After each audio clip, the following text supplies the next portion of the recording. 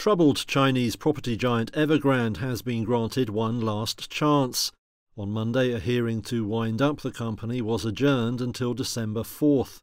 A Hong Kong judge ruled that this was the company's final opportunity to come up with a restructuring plan. If it fails, Evergrande will probably face liquidation. The giant developer has over $300 billion in liabilities and defaulted on its offshore debt in 2021.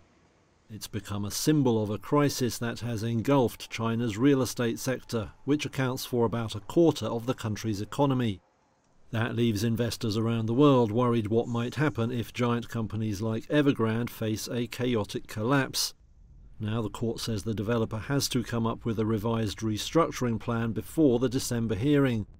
Its previous plan was thrown into doubt last month after news that the firm's founder was under investigation for criminal activities.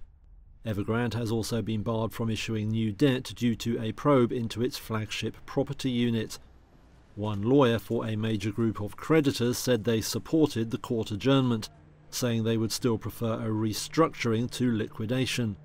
Evergrande did not respond to a request for comment.